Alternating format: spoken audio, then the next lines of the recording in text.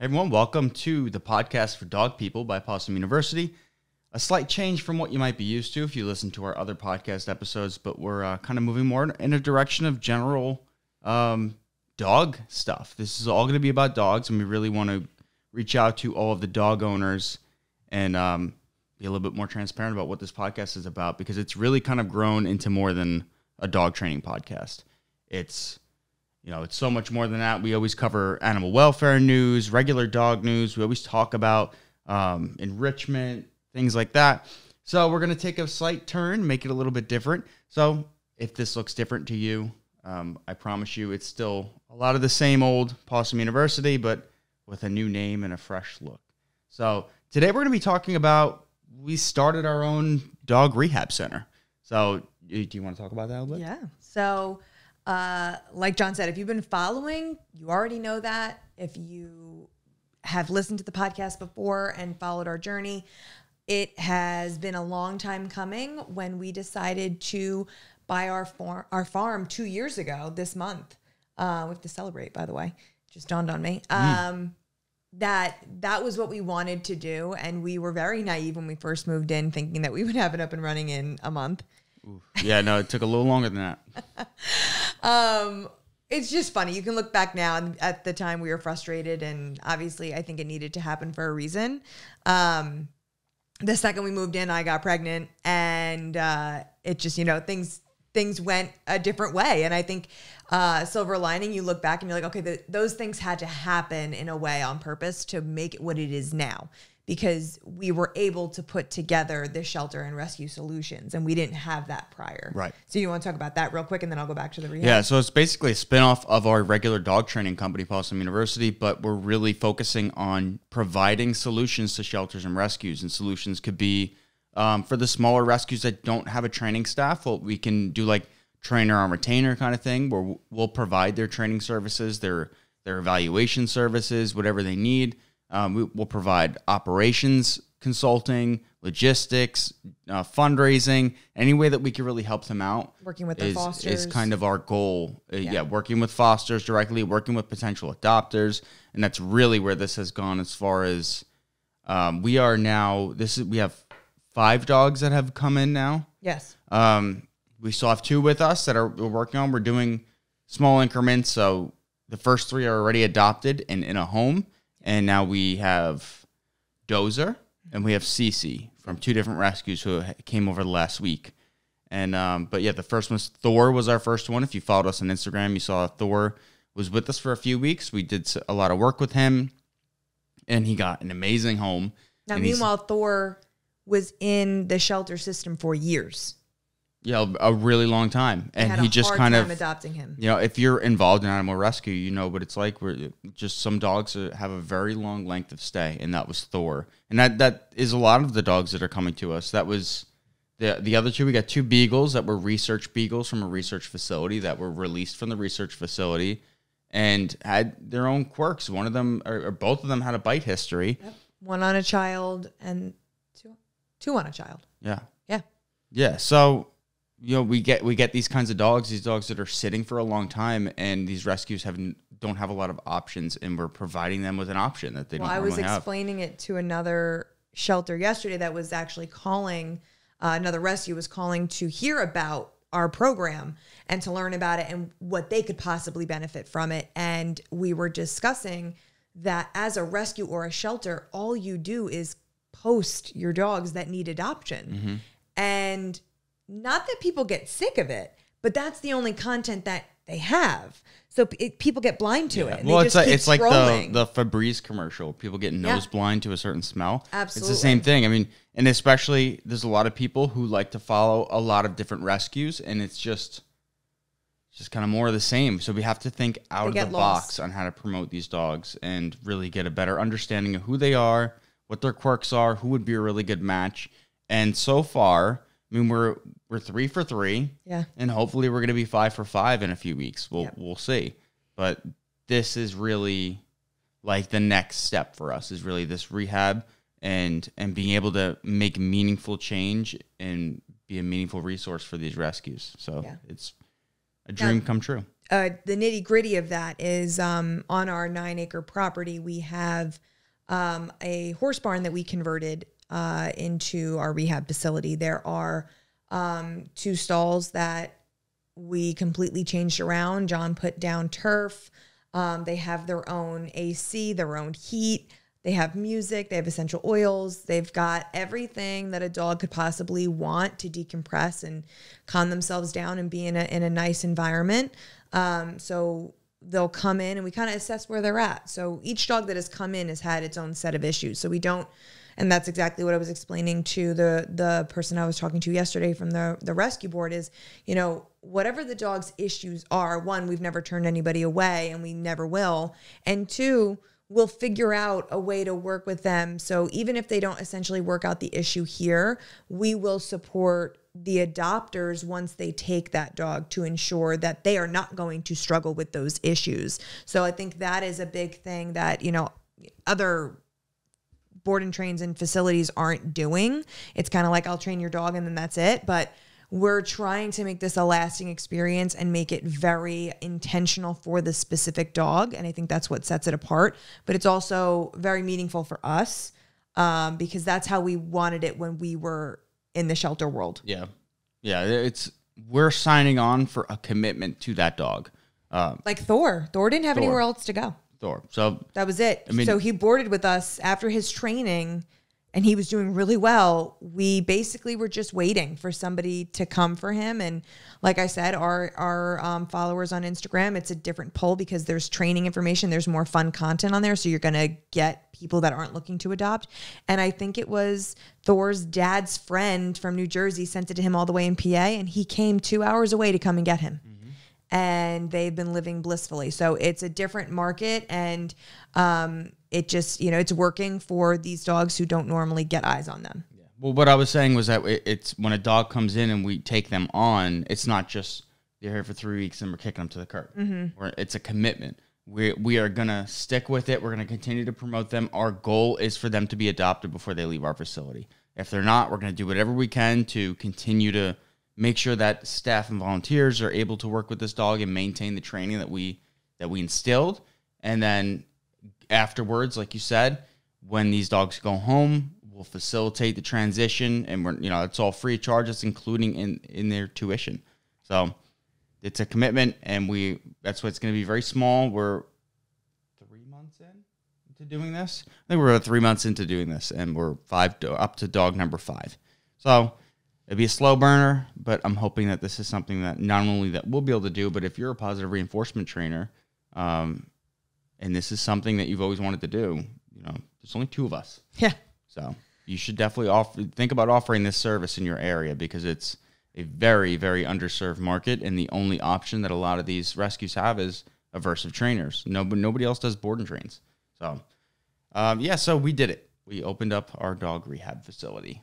And let's not act like it's easy because half the time we're like all over the place with the kids and stuff like that. So we're trying to really make sure that we are touching on everything that we're supposed to be doing, being parents, being homeowners, but also taking care of these dogs, staying up on social media. Obviously, we took a break from the podcast for a long time because there was not enough hours in the day. Yeah. So we are, now that Joey's getting older, Joey's the younger one. He just started walking. He's about 15 months right now. And we're definitely trying to have a work-life balance that is positive for both of us and staying focused and refreshed. And I think we took some good time off this summer and enjoyed ourselves as a family. The kids are only young once, so we're trying to do it all. We really are trying to do it all, but it's not easy. So if anybody is interested, like John said, in doing this and you're looking for advice, we'll happily chat with you. Yeah. So let's talk about this change on the podcast. It's a pretty big change. I mean, we're sitting next to each other now. We're not talking to each other. And we really wanted to kind of convey this like show feeling. Like we're talking with you. You're here. You're hanging out with us. I have decided, and kind of we have decided that we're going to take down all of our old episodes. That's about 100 podcast episodes. We're going to take them down. We're going to unpublish them. They're not going to be deleted forever, but we're going to unpublish them for now until we know what we want to do with them. But you talk about 4 or 5 years of doing this. We've learned a lot. We've grown a lot. We've already corrected things that we have said in like season 1. And I don't have the time to go through every single episode and find any errors. So in an effort to be responsible with the information that we're putting out, we're going to unpublish those episodes. And maybe we'll release them separately to like subscribers or something like that. But for now, we're going to unpublish them. This way, if there's any kind of advice that we didn't articulate properly or we're no longer correct on, let's get it out of there. That's our responsibility. And we're going to continue to just provide the most up-to-date information. So that's this new format for this podcast. It's going to be, we're going to reintroduce our segments because I think that those did well. And I think a lot of people enjoyed those. We'll have a bunch of different rotating segments. We'll talk, like today, we're going to do a listener question. We're going to do the trainer's toolbox, which I'll explain what that is later. And then we're going to have some barking news right across my desk this morning. I had some barking news. So we really hope that you enjoy this new format. It'll be regular. It'll be once a week. As you can see, we put a lot of effort into setting this up, and we got this nice, long, big desk that we've been waiting to use.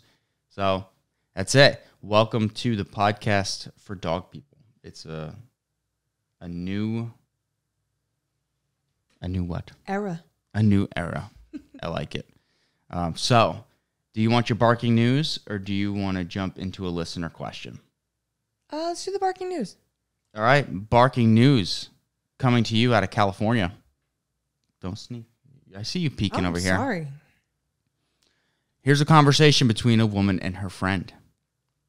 They're sitting in their house, and the friend goes, "Oh, your dogs are playing in the backyard." And the woman said, "I only have one dog." And that's how we have. Oh my God. I will play this. No, is it bad? No. Oh, okay. Can you relax? For those listening, I'll explain what's happening, but for those that are watching, I'll overlay the video.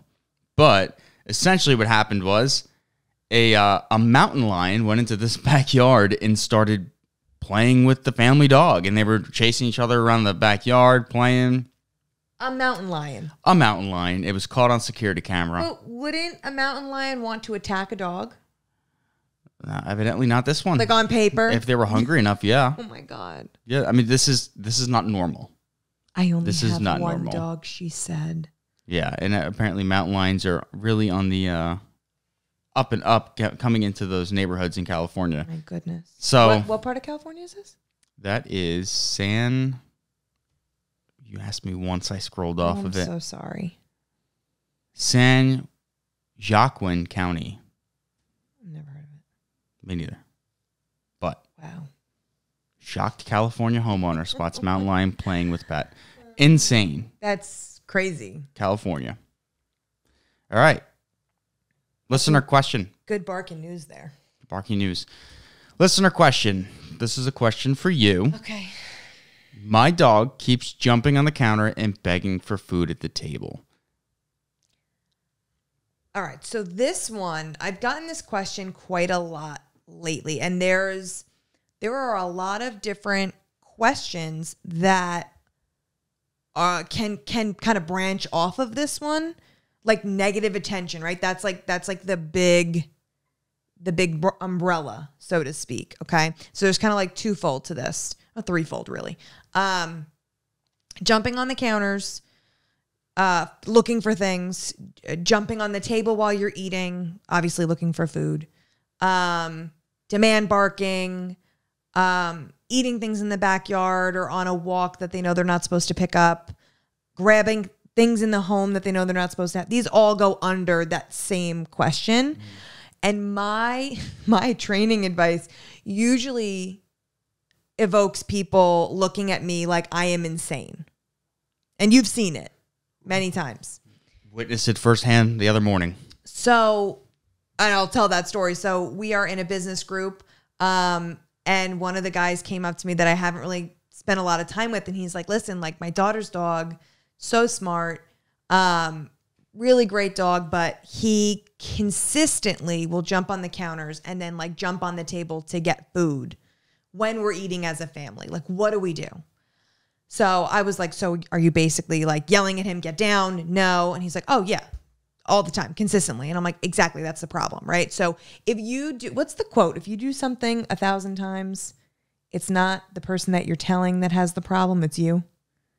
If you say it, I think there's a quote. It's like if you say something 1,000 times the same way and the person is still not learned, it's not the person that is the problem. It's the way that you're conveying it. I get what you're saying. So what I was explaining to him in with our dogs and in training, we will consistently do a method. Usually it's an old school method, and just expect it to like change over time. And it won't, not with those types of things.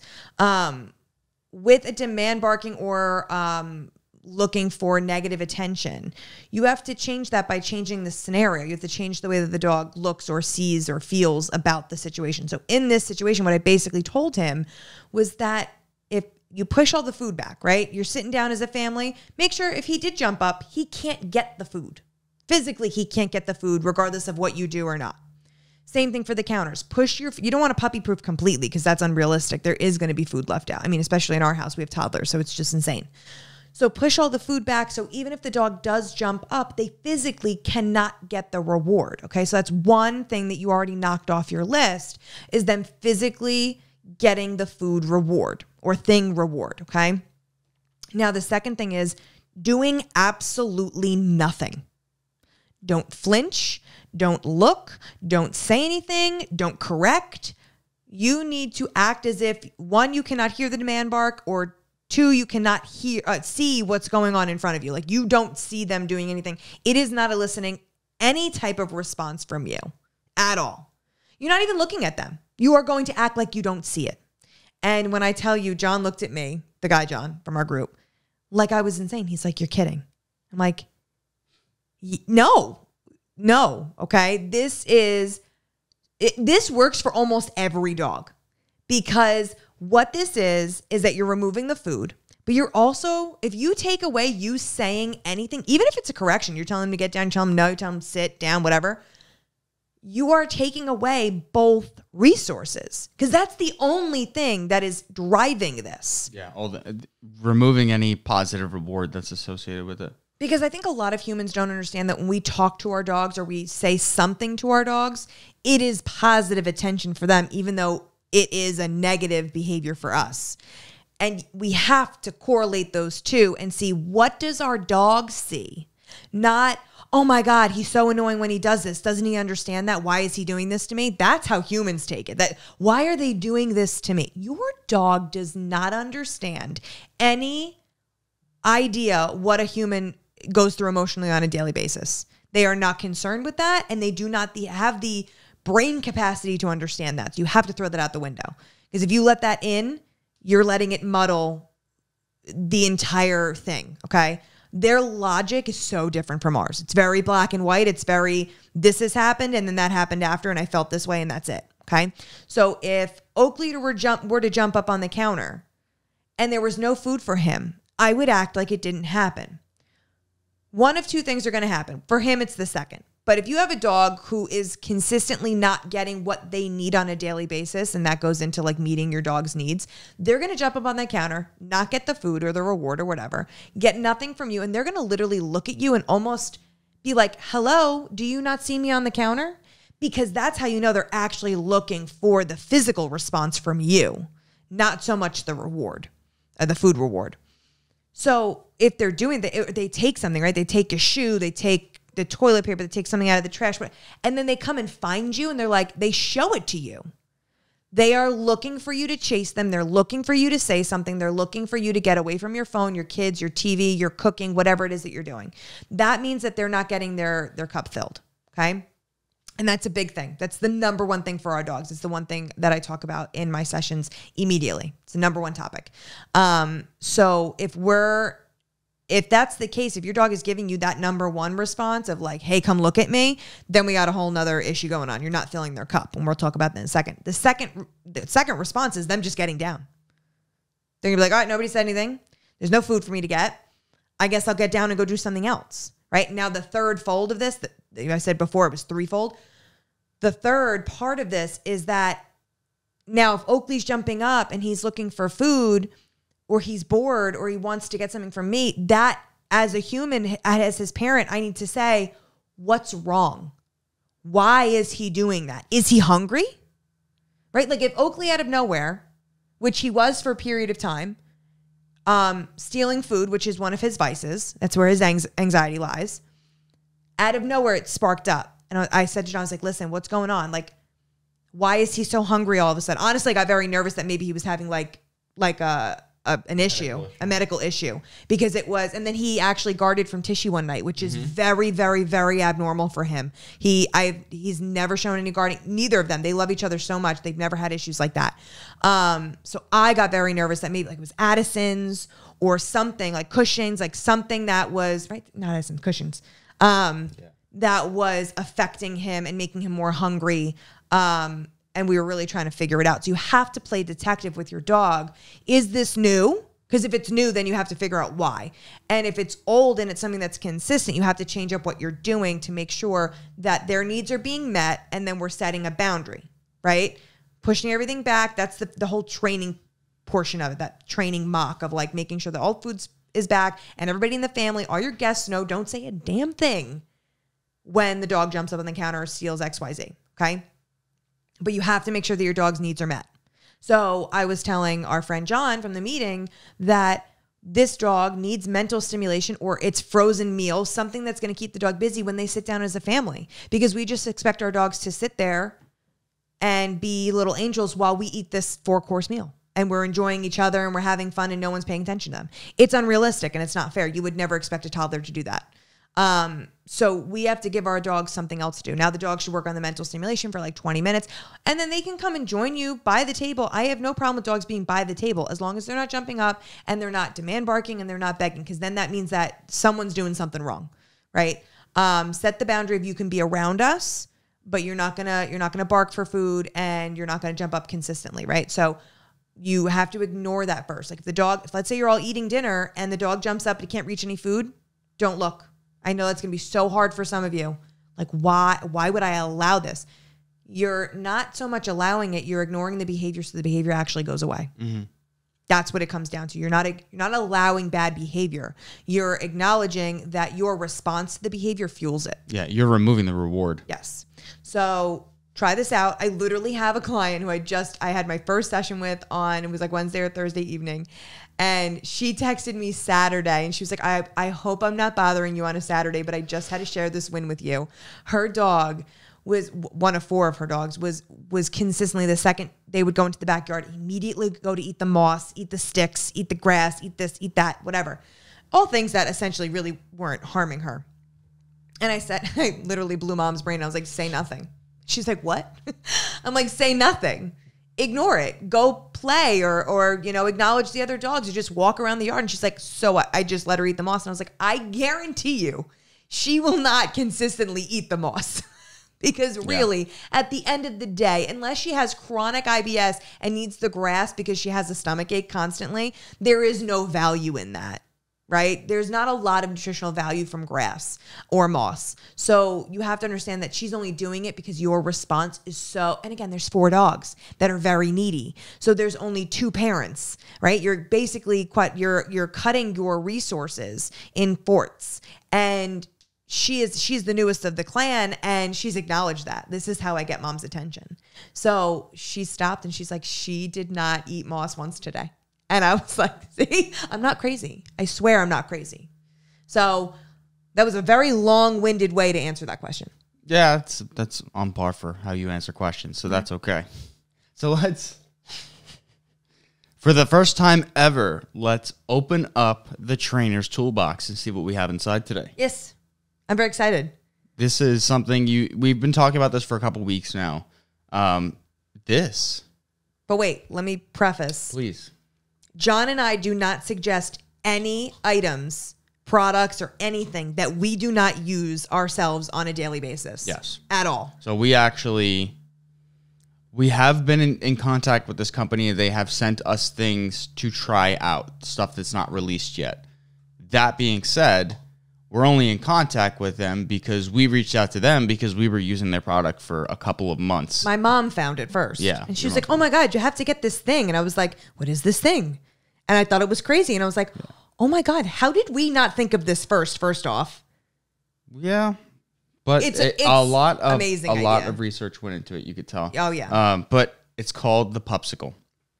And you'll be able to see it if you're watching on YouTube. On YouTube, the video version of this, the popsicle. It is essentially a little cap, not a little. I mean, it's the size of a baseball capsule that unscrews open, right?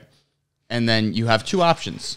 You could either purchase they're called pops, and they're basically like pre-made balls that are treats. Balls. These ones are 5-in-1 multivitamin pops, so they're also not only are they a refill treat for the popsicle, but they provide vitamins. Mm-hmm. They have a couple other flavors. They've got the calming ones that I love. There's like lavender and coconut, and they're really nice. They have the calming one, which the blueberry, is I think, blueberry. good for nighttime. Yeah, they're good. But basically, you'll place it inside of this baseball-looking thing, baseball-sized thing, and then you'll screw the lid back on, and basically you have this hole about the size of a quarter. It's like Bane from Batman, like his thing on his face. Yep. That's what it kind of looks like. It's very durable. Yeah. And essentially the idea is that your dog's just going to sit there and lick and lick and lick, and that's exactly what happens. It's very little mess. It lasts a really long time. And then the biggest perk here is that you can also buy this ice cube tray kind of thing. Well, it comes with it. Well, if you do the buy starter, if you buy the starter pack, yeah, but you can just buy a popsicle by itself. Yeah. But you buy this ice cube tray. This is the small version. It's like the blue. a silicone. For who's listening on the podcast, it's a silicone ice tray almost, but they're as like large as like Scotch ice cubes, if you will. Yeah, a little small. They're like golf ball size. Yeah. So you can mix whatever you want. You could use baby food. You could use a little mix of like broth or something, or Literally yogurt. Anything you want. You put them in this ice cube tray. You freeze it. Once they're frozen, pop them out, make more, and you can keep a bunch in bulk. We literally do a Ziploc bag in the freezer of all of them ready to go, so I don't have to keep doing them over and over again. So instead of having like stuffed bones every week and all this stuff, literally all you do is you pop one out of the tray, or you take it out of the Ziploc bag, you put it inside of this popsicle, and that's it. Yeah. And then you take the popsicle apart, you can throw it in your dishwasher, and then next time you get another thing out of the freezer. It takes up very little space. It's a lot cheaper. It's a lot safer. I've had a couple of clients. They're like, "Oh, well, my dog goes through it quickly," and I'm like, "Yeah, but you have to understand this is a lot less. Like the cube itself is a lot smaller than an entire full marrow bone. So if you do have to go back every 10 minutes and pop another one in, it's really essentially not a big deal." Yeah, it's probably about a third of I what's would say inside. A quarter, really. Like of a marrow bone. I could give 4 of these in an hour, and the two dummies, I love them to death, but I have to call them dummies because they really are. This would keep them busy for an hour. Yeah. If I just kept popping them in. So, and it would be the same as a marrow bone given in 20 minutes. Mm-hmm. So I prefer this because it takes longer. So it's really cool. We've all seen, like, obviously the Kong came out, and that kind of like was like the industry standard on stuffing a treat and giving it to your dog. Mm-hmm. And then every other company came out with their own copycat.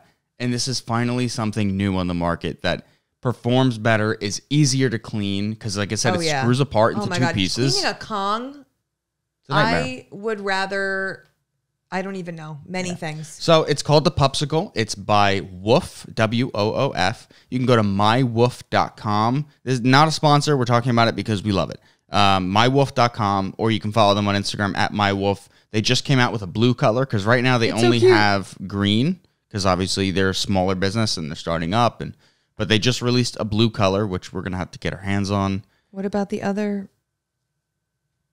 secret product? Nope. Not yet? Nope. Not yet. Don't even talk about it. Okay. Not yet. End of the year, I believe. So they are coming out with something that they sent us to try out, and it does exactly what it's supposed to do. So yeah. They've also sponsored, they sponsored Thor. And they we have a good working relationship with them now. Yeah. They promote the dogs that we have in our rehab center for adoption through their email list, which is so nice. They don't have to do that. Extremely thoughtful. And it was funny. We actually were chatting with the CEO, the guy who created this, and he's basically a clone of John. Like, they have the same personality, and they research things to the nines. And John complimented him on his boxing. The packaging of this when you get it in the mail is gorgeous, and he mentioned it, and this guy lit up the same way you would have lit up if somebody mentioned something like that about you. Yeah. And it was like, okay, you guys are talking to each other. Like, these vitamin pops are it's just smart. It's so smart. It's so easy. Again, I can't believe we didn't come up with it first. Here's the ingredients. The first two ingredients are beef and peanut butter. It's fabulous. You don't get that in a lot of places. No. All right, so that is our first Trainer's Toolbox highlight. Yes. And yeah, Popsicle, check it out. I wish that we had some kind of affiliate link on that. I know, me too. But well, yeah, mywoof.com. Add it to our Amazon one. It is on our Amazon on our. I gave you that storefront link. Yeah, I'll put it in this. I'll put it in the show notes. Support us. Go through our affiliate link on Amazon and help us out that way. Yeah, supports us, our family, our show. Couple of quarters from Jeff Bezos goes into our pocket instead. So, got to talk about this first aid course. Yeah, we got to talk about it. This is really one of the main reasons we haven't been doing the podcast is because 100% of my attention has been going towards creating the first ever entirely online advanced pet first aid and CPR course. It is extremely comprehensive. I like to say comprehensive yet approachable because anybody can take it. You don't need to have experience in first aid. You don't have to already have had taking a basic pet first aid course. This is all encompassing. It takes about 3.5 hours. Do it online. You get your certification. You get mailed a beautiful. I think I'm a little biased, but I think that the certification card you get is beautiful. It'll be the best looking card in your wallet. Yeah, I would agree with that. And it's a 2-year certification, and the most important part is that this is the last pet first aid course or CPR course that you will ever buy. What that means is you have lifetime access and you have lifetime recertification. So all you have to do is log back into the course, take it over again, cover any modules that you might have missed, brush up on your skills, any new modules that are added in, and then you just take the test again and you re-up your certification. So it is the last course you will ever buy. Versus having to keep getting recertified every single year for other ones. Right. And then you end up not doing it because you're like, I took the course. It doesn't really matter. So this is like guarantees that you're going to continue to recertify because your investments, I mean, that's it. There's no further investments outside of the initial purchase. Yeah. So it's $147. You can get it at pawsomeuniversity.com/pet first aid. It is now, we're excited to announce it is now endorsed by the National Association of Professional Pet Sitters. We have had a ton of their people come through as students, and we started sending out the first couple certification cards last week. So if you want to get involved, want to get advanced pet first aid CPR certified, that includes trauma, illness, identifying any kind of emergencies, cardiac emergencies, gastrointestinal emergencies, reproductive emergencies. What do you do if your dog has a severe bleeding wound? What do you do if they get impaled in the eye by something? These are all things that you got to consider. What do you do if you encounter a dog in a hot car? If you don't know the answer to those things, you got to take this course. You got to get certified, especially if you have a dog, if you work professionally with dogs. Go hiking. You're out with your dogs. I mean, the horror stories we hear sometimes, even like when we put up the video, the reel on choking, right? We had the episode on choking, and so many people came in like, I had no idea what I was supposed to do. Like some people actually lost their dogs. Yeah. And, Yeah, that if you go back and look for our reel on choking and read the comments, there's some heartbreaking comments in there. And not to scare people, but you just don't know. You can't account for these types of things that are going to happen. I mean, the craziest stuff has even happened to our dogs. Yeah. And a lot of there's a lot of bad information out there, and it's not like bad like evil. Yeah. It's just old school. You know, how many of us grew up hearing that, when your dog's choking, stick your hand down their throat and try and grab whatever they're choking on. Or you could lodge it further down their airway to the point where your back blows or Heimlichs don't do anything. So you need to know what the proper thing to do is. So check it out. If you want to learn more about it, pawsomeuniversity.com. Can DM us. You just interrupted my URL. Sorry. pawsomeuniversity.com/pet first aid. And I will link that in the show notes as well. Or you can DM us if you have any questions. This is what happens when we don't have headphones on. We'll have to figure that out. That's true. So that covers first aid, listener questions, trainer's toolbox, barking news, and our primary topic today was talking about our rehab center. Is there anything else you'd like to talk about? it's a grab bag now, whatever you want.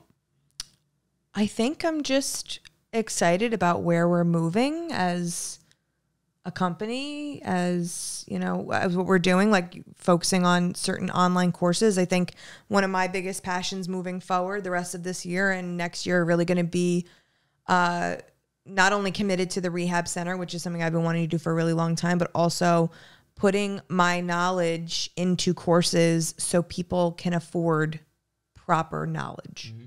Because I understand that, inflation is up, everyone's raised their prices, everything's super expensive now, and I've had to do the same, and which I hate, but it's just how it needs to be to support my family. So a lot of people will say, okay, it's too expensive, and that's fine. I understand that. If you don't have the money, I don't have the money, but I still want to make sure that people get the proper training. So my goal moving forward is making it more affordable for, the average person so they get the proper knowledge. And they're not going to like PetSmart for a 6-week course and they're wondering why their dog's separation anxiety hasn't gone away yet. Yeah. Like that is ridiculous to me. That don't waste your money in places that you don't need it. Yeah, listen, basic obedience, you want to teach a puppy how to sit, stay, all that stuff. Go to PetSmart. You don't need to be going to no us. Offense to PetSmart, but here's my thing. You are taking a puppy, a dog that you may have just got like yesterday, and then you're making them sit, and this is any obedience class like this. You're making them sit around all other dogs. They're not allowed to socialize, and you're making them work through these cues when they're not self-regulated. They're stressed out. They're in a dog's paradise. There's food and treats and toys all over the place. People walking in, walking out. And it's honestly, I find it to be too hard. And I don't think it's fair. And then these dogs wind up actually getting more stressed out. And I'm not saying every dog. But if your dog is really intelligent and is a little bit more timid, a little bit more sensitive, a little bit more raw, they're not going to love that. And that could essentially scar them a little bit and make them fearful of doing things in the future, socializing once they hit maturity. So I don't love that whole scenario. I don't love that our society does that, or that's the first thing we go to when we get a dog. I personally believe in working on things at home or in lower levels of stress and then working up to those types of things. Your dog should be eventually able to go through PetSmart, Petco, whatever. But I don't think it should be the first jump. Not around 6 other dogs. That's just me personally. I know a lot of other you just jumped right on and hijacked what I was saying and twisted it the entire other way. I was saying don't come to us for basic obedience because unless we're running a course, unless we're doing one of our 8-week or 4-week courses, you're coming to a company that does behavior modification for severe behaviors, and then you get sticker shock when you see the price. But like, don't come, It's different. You don't need this kind of training for puppy training. That's when I said, like, go ahead, go to PetSmart or a newer positive reinforcement trainer. Give them your business and have the basics covered for basic obedience. When it comes to behavior modification, aggression, anxiety, fear, things like that, reactivity, that's when you want to come to us or another IAABC certified behavior consultant to actually work on those issues with behavior modification and positive reinforcement. But yeah, that's the only point I was trying to make. You just went on a tangent, and now we're going to get sued by PetSmart. Is that true? No, we're not going to get sued by PetSmart. Nope. All right, that's all we got for this one. Hope you kind of like this new format. We're going to get used to it. We're going to be a little less rusty. It's been a couple months since we've done an episode. But check us out. If you're not watching the YouTube version, there's going to be a YouTube version of this, so a little bit more visually stimulating. Perhaps that entertains you a little more. You get to see our mugs. This whole thing? Literally. Metaphorically. Yeah, that's all we have for this one. Again, follow us at Pawsome University on Instagram, Pawsome. You can go to pawsomeuniversity.com/pet first aid to learn more about our first aid course and get certified online in just 3.5 hours. And yeah, we'll see you next week. We're going to be talking about aggression and dog bites. So next week's going to be a little bit more of an intense episode regarding that. But we'll be right back every Wednesday, and I'm going to shoot for a 7 a.m. upload every Wednesday. That's going to be our goal. Can we stick to it? I don't know. I've been wrong before. We're not very good with schedules. That's the problem. But we're going to try like hell. Yeah. We're going to try like hell. Until next week. Class dismissed.